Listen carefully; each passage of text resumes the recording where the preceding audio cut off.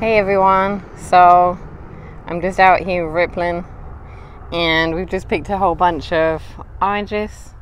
That's one of them from one of the trees. It was two different type of trees. There's the smaller ones. I think these are mandarins.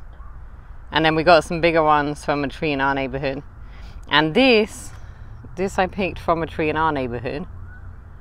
Now what I'm wondering is if I leave this in water, you see this? If I'll be able to get it to root and then grow it into a tree, obviously. So if anyone's got any advice on the best way to handle this, if I'm doing the right thing, just leave it in water and just let it root, or if I'm supposed to be doing something different, then just let me know, because that would be really great if I could get this to grow into a nice big orange tree so we could have our own oranges in our own yard. That would be perfect. But yeah, that's all I really wanted to say. See, he's just peeling his own orange. These we found in a different neighborhood, and they're really sweet. So are the other ones. So they're both different. These ones are super easy to peel. So these are perfect for Riplin, so that he can just peel them himself and eat them.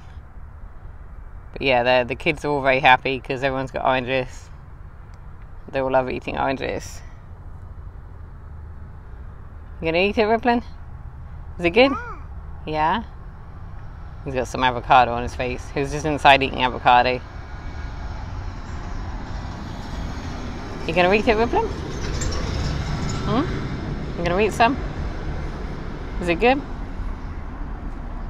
You gonna eat it? He's getting distracted by all the cars. We were just out in the front yard. Gonna have some oranges? I guess he wants to play right now. Okay, well that's all anyway. Oh yeah, he's getting distracted by the planes in the sky. Anyway, that's all I wanted to say. So yeah, if there's anyone's got any advice on the best way to handle this, or if I'm doing the right thing, just let me know. Okay, thanks everyone.